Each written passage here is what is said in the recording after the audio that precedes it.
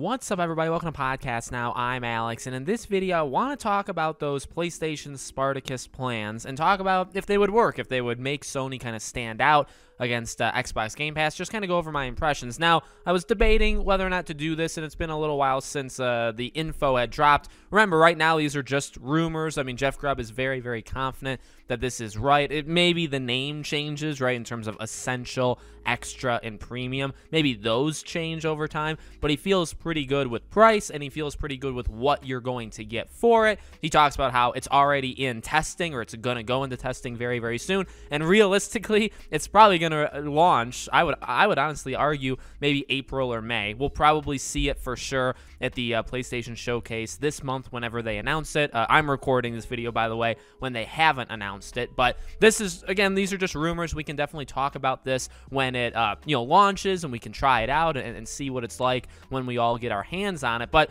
for now, I don't mind it. I don't think it's like, and man, maybe this is going to be pretty controversial, I don't think it's like the greatest thing of all time. Now, you could argue, was anybody expecting it to be the greatest thing of all time? Probably not. It really, I think it kind of does everything you would hope that it does, that Sony would feel comfortable with. And what I basically mean by that is it pretty much does everything that we can already get now, plus more, but not going so far as to go full on Xbox Game Pass with like giving us The Last of Us Part 3 day one, or Forspoken, in May, day one. And look, if that's what you wanted, I mean, look, ultimately, I don't really blame you, right? I like free stuff. I like saving money as much as the next, maybe I like money a little bit more than the next guy, but, I want to save money, and I like Game Pass, paying however much, 12, 15 bucks a month, however much I do, and then really making that money up, I would say pretty easily every month. Or if I don't make it up one month, I would times it by 10 the next month, I'd make it up. You know what I mean? So I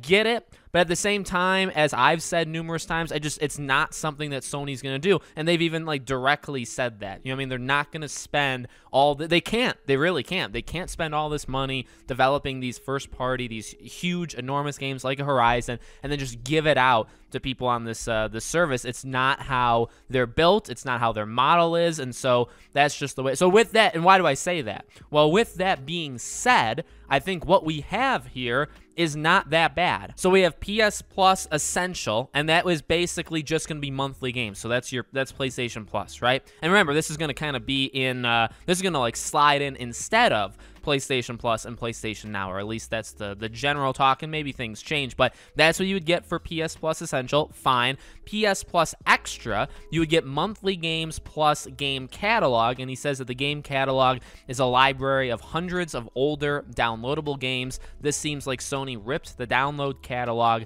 out of PS Now and popped it into PS Plus. So again, PS Plus Extra is kind of just part of PS Now plus PlayStation Plus. That's all it is. Again, was I expecting anything more? Not really. Now, the biggest one, the best one, I think by a lot, obviously, is PS Plus Premium. So the first one, Essential, was $10. Extra is $13. Premium is $16. Again, that is monthly. And Premium gives you everything else, before it, but also a library of classic games. Now, I don't necessarily know what makes that different than the game catalog. I guess classic would be very, very old, whereas the game catalog is probably PS3, PS4 era, and then classic games is probably PS1, PS2, maybe PSP, PS Vita, anything in that realm that they could make work, I would imagine would be, in that one, as well as game trials, and this would be like EA Play, where you can play, so and this is, again, I think this is as good as you can get. So when a God of War comes out, right?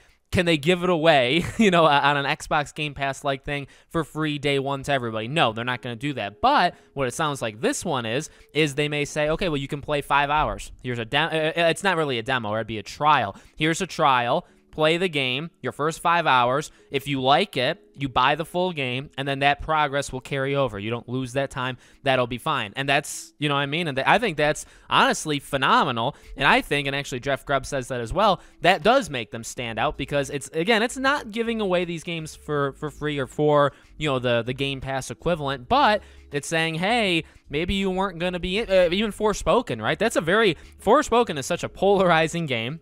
I don't think too many people are going to get it, but I do think it's got its audience, including myself. But imagine Forspoken saying, hey, play 3 hours of it, play 4 hours of it, maybe you like it. Who knows how many more sales you get out of that, right? And maybe you have people that buy PS Plus Premium just to do it. So I like it. I really do like it. If this launched tomorrow and this is how it was, I really, as long as things work, obviously you have, would the streaming stuff work, would downloads work, all that. But if it came out and it was fine and we just got what was basically promised here, do I think it's going to like crush, like, like Sony comes out? And I guess that's kind of where I am mindful, where it's like I would say this, maybe, and again, maybe this is controversial.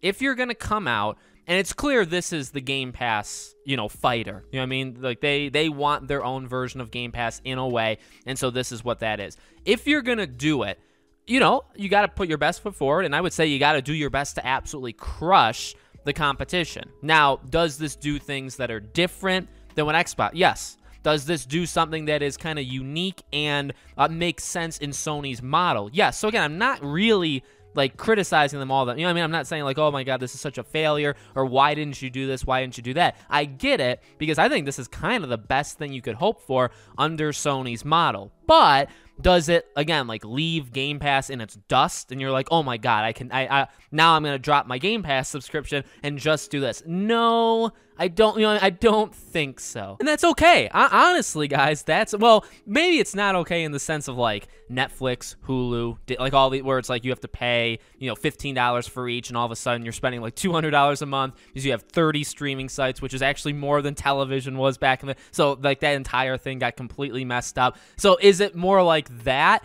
Yeah, that's kind of what we're moving to, right? Everybody's got their subscription. You're paying more, you're paying more than you would have normally. But ultimately, that is the way the world is right now. Like I said, I think this is about as good as you could have hoped Sony would come up with. Let me know what you think, though, in the comments below. Maybe there's better things that I can't even think of, and maybe you guys have. Make sure you guys are subscribed to the channel, bell icon turned on. Like I said, when this is announced and when this actually releases, I'll be sure to cover it. We'll do kind of an in-depth thing once it's out to everybody. If you guys want to follow me anywhere else, all my social media is in the description below if you guys want to check it out, along with our Patreon and YouTube memberships. Thank you guys for watching, and I hope to see you all on the next video.